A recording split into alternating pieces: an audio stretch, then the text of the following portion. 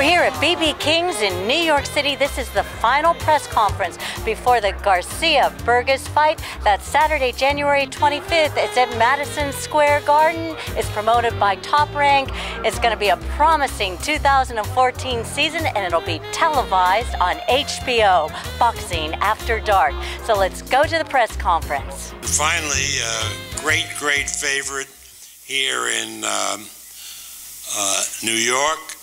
He's appeared at Madison Square Garden numerous times. He's on the hunt now for a light heavyweight title. He's fighting Matt Vanda on Saturday night. We were privileged to have him fight in Las Vegas on the Bradley Marquez card last October.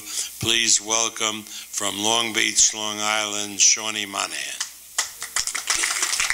I'd like to thank everybody for coming out. I know it's cold out there. I'd like to thank Top Rank, and I'd like to thank my opponent, Matt Vanda.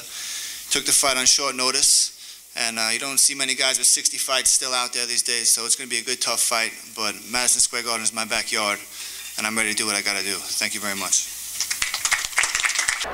Now, Sean, tell us, you're going up against a real veteran here. Yeah. Vanda, tell us a little bit about what you know about him and what your strategy is. Matt's a very experienced guy. He's got 60 fights. I've seen him fight many times myself. And my strategy is just the same as everybody else. Just break him down and just stay relaxed and do what I do naturally. And tell us about your training camp. Anything new, different? Just very cold, that's all. We got the work done. It was pretty brutal out there from time to time. But we also, another situation we had was we didn't know who we were going to fight right away. I was supposed to fight a big, tall guy. He bailed out. So then Matt took the fight about 5 weeks ago, and we ended up fighting, sparring with shorter guys like Curtis Stevens and guys like that to get ready for Matt. Yeah, I've seen Matt fight before. Yeah, he can also be sort of a brawler type, it seems like. Okay, anything else new? How'd you make it into snow here today? Today we were at it. It's been snowing here in New York City. Yeah, we're used to that. It's been a long, cold winter, but they gave me a beautiful hotel room at the Affinia over there, so me and my wife were laid up with my little son, and we made it over here, no problem. How's your hand? The last time we spoke, your hand was a little... Oh, yeah, I almost forgot about that. My hand's 100%. I torn a ligament in that Roger Control fight. I hit him on the top of the head and got a little tear there, but it's 100% now. Want to say a shout out to your fans out there? I just thank you to everybody very much. Keep your eyes peeled because I'm going to be a world champion. Hey, and how's Joe Higgins, your trainer, doing? Joe's the man. Hey, the Golden Gloves are coming up pretty soon, so... Yeah, Joe's got about 15 guys in the Golden Gloves, so I'll be in the crowd cheering them on. Sean just finished 6 weeks of camp. He had 2 weeks of pre-camp. As always, he's on weight. He's had well over 130 rounds of sparring. His nutrition, his rest has all been right on the money. Mentally, he's 100% prepared, and we think Matt Vanda is going to bring it. He's got 60 pro fights. He fought a lot of named boxes, so we're not taking him lightly.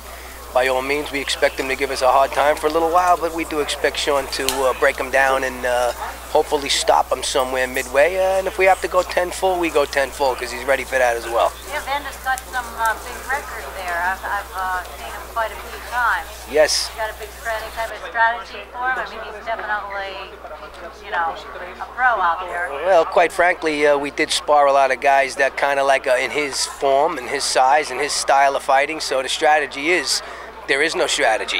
Just be prepared to adjust to anything that he has to adjust to because that's how we roll. You know, I think Sean's jab flies under the radar. I also think a lot of people don't know a lot about him right now, but they will after this fight for sure. Okay, and how's he been to train? Does he listen? There's nobody that listens better. He's probably one of the greatest examples to have in a boxing gym because, you know, all the other boxers look up to him because he has a strict itinerary. Sean's never late. He trains 3 times a day. He rests in between those training periods and he eats all the right foods. He knows how to shrink his stomach without having to deprive himself of calories, and he'll make weight. He'll be a half a pound under like he is for every fight tomorrow, and he'll probably grow a little bit between tomorrow and the fight, but he's not going to gain 20 or 30 pounds because that's ridiculous. He's going to come in there with great, healthy legs and be prepared to go the long haul if he has to. Okay, thank you very much. Hey, we also hear you got a lot of Golden Glove people coming up. Yeah, I got 15 kids in the New York Golden Gloves, and I got Patrick Day on the ESPN card the following Friday, and he's a protege of Sean's. He looks up to Sean like a big brother, and he's another one that's in tremendous condition that we want to move the right way, but there's no doubt in my mind that youngster's going to be a world champion as well. Thank you. Always a pleasure. You're welcome.